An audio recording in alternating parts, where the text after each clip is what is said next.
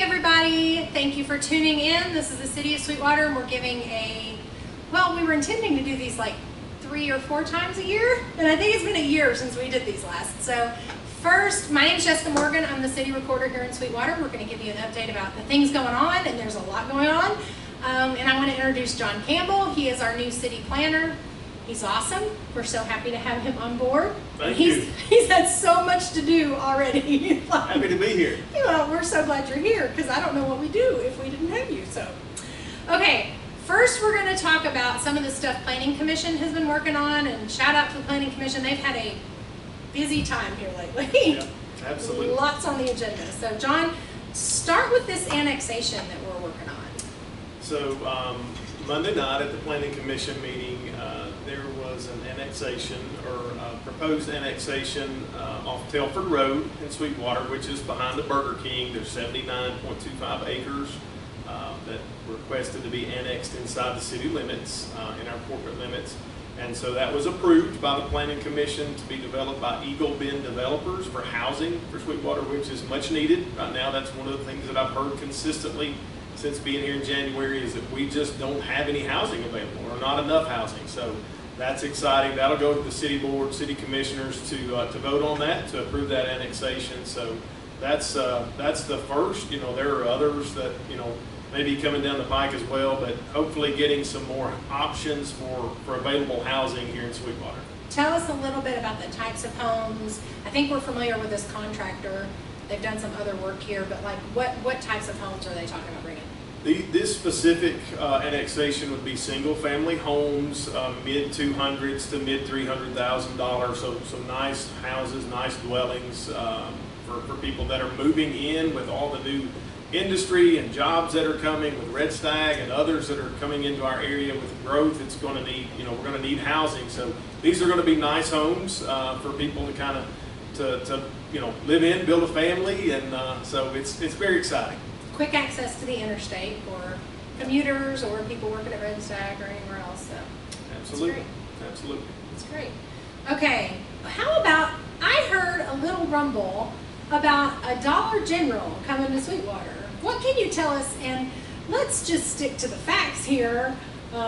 Unlike all the other resources. Absolutely. We're going to give you the real story. So here you go. Absolutely. So I did hear some things, some, I guess, rumors you would say about what was coming or what was happening. But we did meet Monday night at the Planning Commission meeting, and basically what happened was it was a rezoning request. So that specific parcel sits on Main Street, at the corner of Main and Biggs, near the library. The old Biggs house sits there. I had heard that, someone was coming in to put up a metal building, a Dollar General, and tear down the Biggs house, and none of that was true. Wait a minute. Are you telling me that those people who didn't call and ask any questions were wrong? Well, I'll just say that they weren't informed. And so I'm a big fan of getting all the information and getting all the facts, prior to speaking. It's good to gather all the facts and information first. And so that's kind of what we're here doing, is just kind of sharing the facts to kind of hopefully put some minds at ease with some of the growth that's coming to Sweetwater, because like me, you guys, a lot of you guys are from here and are concerned citizens and want, nothing but good things for our city, and that's why we're here. And let me just say this too, I'll put in a shameless plug for Planning Commission, our city commissioners, City Hall, anybody that I've come in contact with since being here in January does a phenomenal job for our city. The planning, the zoning, the building codes, the requirements, everything is in place for a reason. It's to protect our city and to do things the right way. And so everybody that I've worked with so far has done an exceptional job. You guys should be very proud of them and the job that they do. So I just want to kind of throw that plug in there, shameless plug. But yeah, the Dollar General project was actually a rezoning request. That portion of the lot that the Biggs house sits on would be left alone. The company the developers that are proposing to buy that and rezone that, they said that they would leave that house alone. They want to leave that to the city, so that kind of squelches any of that it would be torn down. The other part of that is that the remaining part of that lot is zoned as industrial use, and they were just asking that it be rezoned for commercial use, which fits with the rest of the, the street downtown here would be commercial. So they're just asking to rezone that. Now there are some stipulations that have to be met before that rezoning would take place. That was discussed at the Planning Commission meeting. They are aware that they're in a floodplain. They have to meet all the requirements for TDEC and FEMA and all those things with the water the way it is in the spring. So they have engineers working on that. So that rezoning is contingent upon all those things, all those I's getting dotted and T's getting crossed. So the building that they're proposing, if that rezoning takes place, if they can build on that lot, would not be your typical metal building that you think of when you hear Dollar General. They are aware that they're in a historic zoning district, so they know that it has to meet the facade of downtown, and so they're proposing an all brick building with nice lighting and things, and I'll show you. I don't know how well you can see it in the picture, but this is kind of what they're proposing, an all brick building with nice lighting, so you can see the different sides and elevations. It's all brick. It wouldn't be the big, bright yellow neon signs that you think about. So if you've ever seen some of their other work would be in Farragut and Tellico Village area. And so they want to blend in as well as they can with downtown Sweetwater.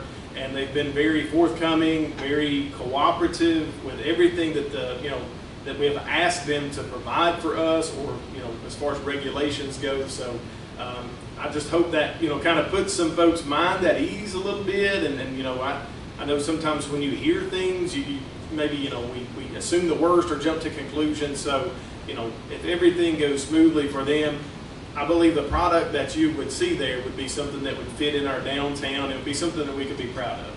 Yeah, I agree. They're going to do those. They actually came down. They've called multiple times, had phone conversations, and then they've been down twice in person now. And each time they've been open to our suggestions, and we have a sidewalk grant that's going down through there. They're going to work with us on that, on donating the easement for that sidewalk. We're hopeful that a commercial structure there, whether it's Dollar General or something else, that a commercial structure there will help tie in all of Main Street, especially once we get that sidewalk in, to kind of extend Main Street, make it a little bigger, make it go all the way down on North Highway 11 to some of those other businesses, Town's Toffee and some of those other things down there that have been really good for the city and brought people into town. I also would encourage people to just call and ask. We have 3 staff members in planning, development, and tourism, so we're fully staffed down there now. If you all have a question about something, call them and ask them. And if we know, and if we're allowed to tell you, we'll tell you. Like, we want to get accurate information out there, so, and we're not offended by questions, especially if they're because you're trying to get the facts straight, which is always great. Absolutely. And there's a lot of work that goes into this. I mean, people don't realize we don't control whether businesses come to town or not. All we can do is make the environment inviting and hope that they want to come here. And like John said, part of how we do that is by making sure that we have codes in place that will provide safe structures for our citizens and also maintain the historic integrity of downtown. So really what the city's facing on this Dollar General issue, it's not whether to let a Dollar General come in or not. We're rezoning. So the question to the city and the Planning Commission was, can this be M1, which it is now, industrial, to put an industry on that side? Or should it be C3, which is commercial, which is what, most of the rest of the downtown district is. So that's correct. And Planning Commission did recommend to rezone that to C3. If you have strong feelings about this, one way or the other, and you want to make it public, you can email those in to be read aloud at a public hearing. Our emails, you send it to me, jmorgan@sweetwatertn.net. And the public hearing will actually be held during the June 6th City Board meeting at 5 p.m. So if you wanted to show up in person and make a comment, that's the time to do it. Every ordinance that we have, which rezonings are always as an ordinance, we're required by law to hold a public hearing between the first and second reading. So typically the way that works is we have a first reading, and then the following month we will have a public hearing, and then we'll have second reading at the end of that meeting after the public hearing. So you have opportunity to speak to that.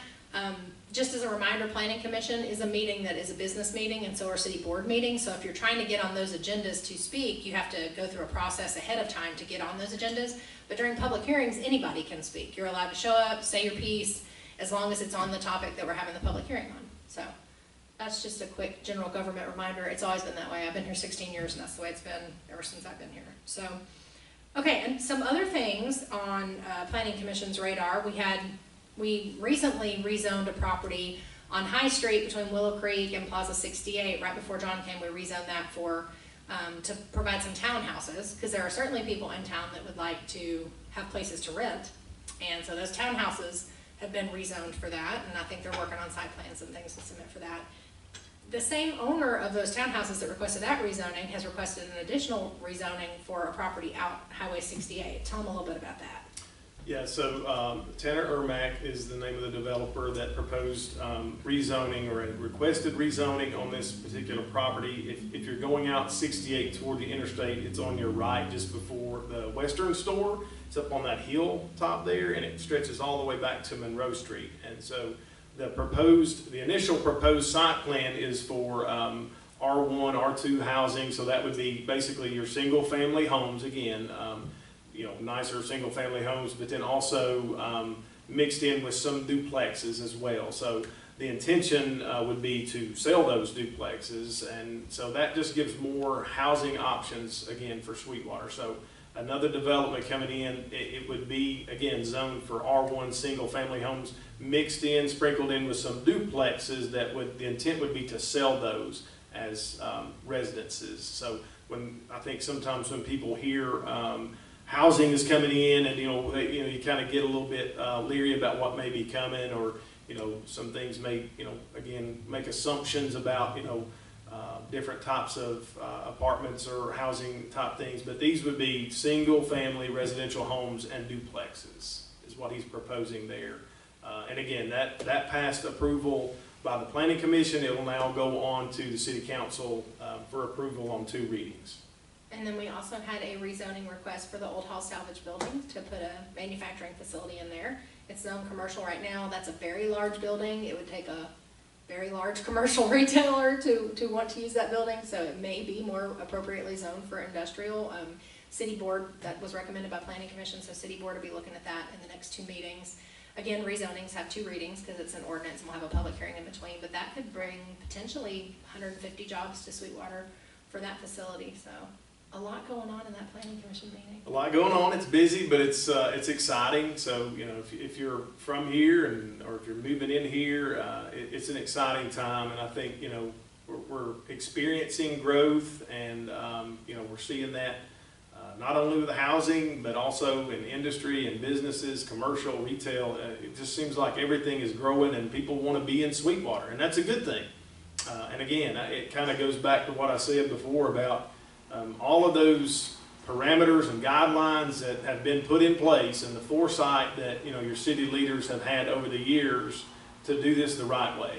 Because we want to grow, we're for growth, but we also want to maintain that that hometown feel, because that's what makes Sweetwater the sweetest street in Tennessee, right? I You love got it, that. John. Yeah, I had to throw that in there, but we want growth, and we want it to be good growth, and we want it to be the right way. We don't want to outgrow our roots. So I believe we have those roots and a good foundation, and it's just an exciting time. And the thing that people care about more than anything is restaurants. Or maybe that's just me. I don't know. No, I like food. So we have some good news on the restaurant front. We have a local person looking at a restaurant. We have 2 other potential new restaurants that we don't have right now coming into town. So once everything is settled and signed on that, we'll be very happy to announce those things. We know everybody is always wanting to know about restaurants. Absolutely. So, and in the meantime, don't forget, the more you support our local restaurants that are already here, the better those demographics are, the better those sales tax numbers are, the more restaurants will come here. So, support your local ones and watch it grow. Yeah, I do want to say that. We do have some really good restaurants and places to eat here. I think that's a lot of time a topic of discussion. Sometimes you see, well, we don't have anywhere to eat. Well, we do have places to eat. We have some good places to eat. But I think the more variety you have, the more options you have is a good thing. And so the ones we have currently are really good places to eat. And often they're at capacity. Yes. Like, lines out the door because, Absolutely. And so we want to just provide more options, more opportunity, for different places to eat, some variety and things like that. So kind of a shout out to the existing restaurant owners in here. You guys are doing a great job, but hopefully, especially these last couple of years, y'all are rock stars. Absolutely. But yeah, hopefully have some more options coming really soon. Okay, so of course, part of what's fueling all of this growth, a major part, not the only thing, but a major part, is the Red Stag Development and Cherahela Holdings, which is another one of those LLCs that is has some similar ownership to Red Stag. So connected to that project but separate. So let's talk a little bit about Red Stag. I mean, they have done such a wonderful job communicating. I cannot say enough about this group. Mullenauer Gross has been fantastic. They keep us in the loop on everything. They'll be doing a groundbreaking ceremony soon, or a ribbon cutting ceremony. John, tell us a little bit about timeline-wise when they hope to be operating. Well, as far as the overall scope of things, the project is on schedule, and I believe the reason that they're on schedule, because they're like everybody else. They're dealing with, supply chain issues, delays, trying to get what you need to complete a project is really difficult. But again, I think the reason that they've been able to stay on schedule is the foresight and the pre-planning that went into this, and that's what we've seen with Jordan Mollenauer, with the Red Stag project, is a lot of forethought, foresight, a lot of pre-planning so that the process goes smoothly, and they've been very cooperative as far as working with us. They've been very open as far as communicating with the city and what their intentions are and how they want to do things. They want to be a good partner with City of Sweetwater, and they have been. So can't say enough about them there. As far as when they would begin operations, they're hoping to begin operations by the end of August. I spoke with the foreman on the job out there last week. If you drive out there, you can see the building is massive, and they're moving along really quickly with that. But they also have demands. They have, suppliers and people that want things shipped, and so in order to meet those needs, they've proposed going ahead and sectioning off half of the building to begin operations by the end of August. It'll be complete, it'll be safe, it'll be sprinkled, all those things. It will have to meet all those codes, but to begin loading, unloading, shipping some items out of half of that building as they continue to build out the second half. And so that they're on schedule to do that. Hopefully the weather will hold out for them and let them continue to work and complete that as quickly as possible. But end of August, they're hoping to be operating out of at least half of that building. So that's exciting.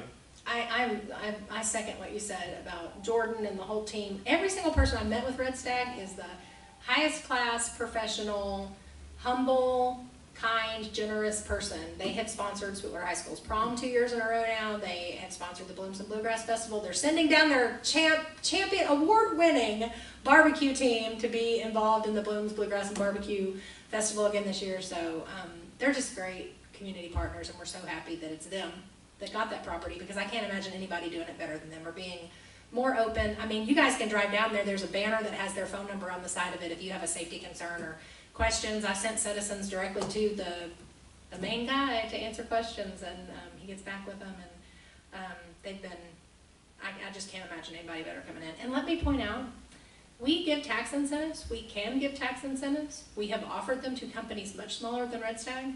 Red Stag has not taken the first dime of tax money. They are not receiving any incentives for this project. They are not taking any government incentives for this project. They are paying for it 100% privately. And yet they are still so willing to communicate with us, to talk to us about their hiring plans and their recruiting plans and all of the things that we are interested in and hopefully can help them with. So they've been wonderful. We couldn't ask for a better company to locate here. Absolutely. Not only them, not only Red Stag, but the contractors that they've chosen, the subcontractors, anybody that we've had communication with, whether it's engineering firms or the actual builders, have just been very open and willing. Anytime that they need anything or they want to share anything, they're very open about contacting us and letting us know. They said our door's always open. Anytime you want to come on site, just come down and grab the keys to the side-by-side and take off. So their contractors and their subs have been very open and willing to allow us to come in and obviously inspect what they're doing and kind of have some, I guess, eyes on the project. So hats off to them as well. Yeah, we're very appreciative of them. So across the road, they request under Cherahela Holdings some rezoning, which has been through Planning Commission and now City Board. So it's official and rezoned for 2 commercial sites, basically on the Dinner Bell side of Oakland Road.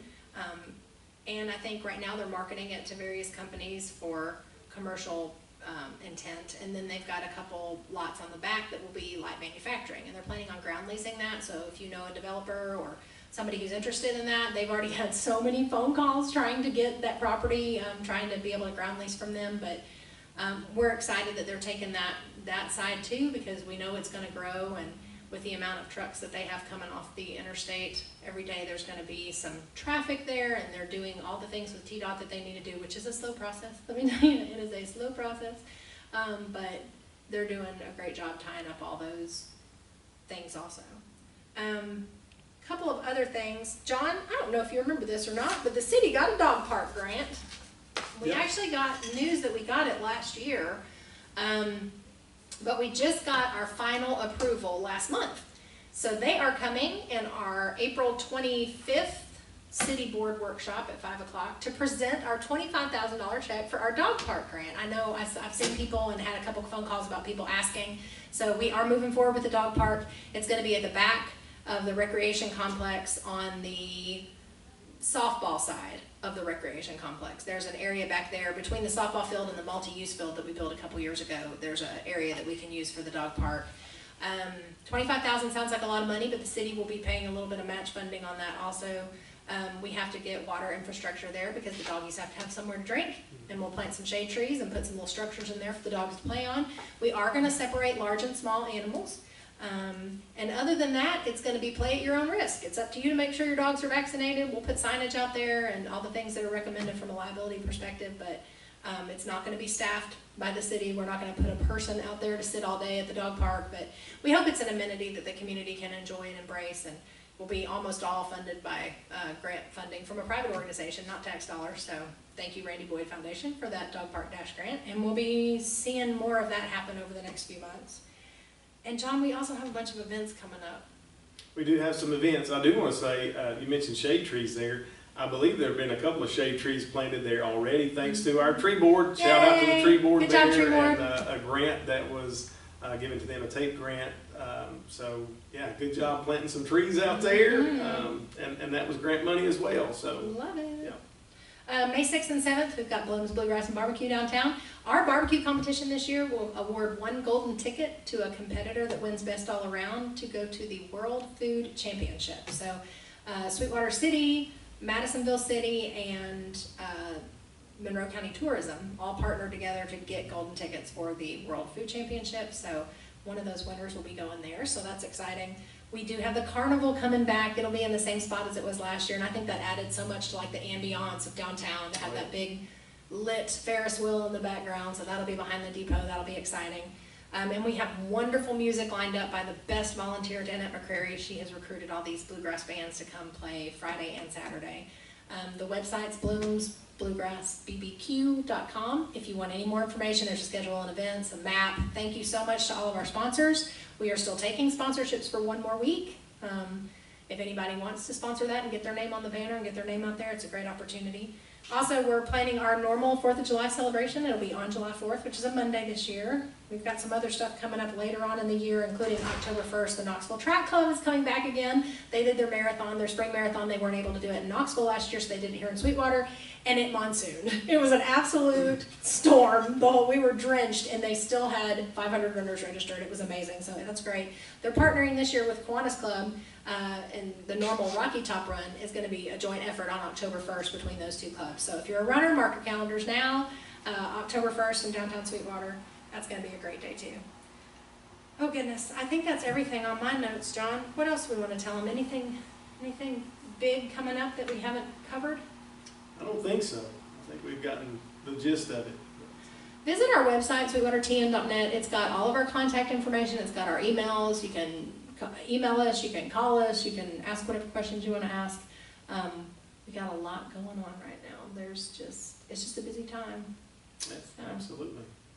Busy time being Sweetwater, but it's an exciting time. So yeah. And we have a really good team in place. Thank you, John, for being here. Yeah, I'm glad to be here.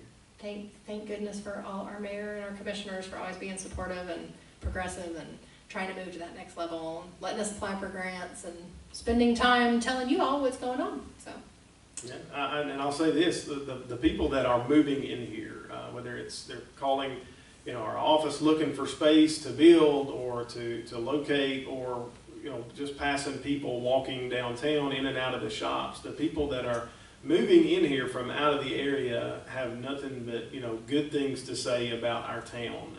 I can't tell you how many times people have said that. We just love it here. We just love it. We moved here from California, or we moved here from Wisconsin, or wherever it may be, but just the positive things that they say about Sweetwater. And I believe that, again, it just kind of speaks volumes to our, our small town roots and that hometown feel. It's attractive to everybody.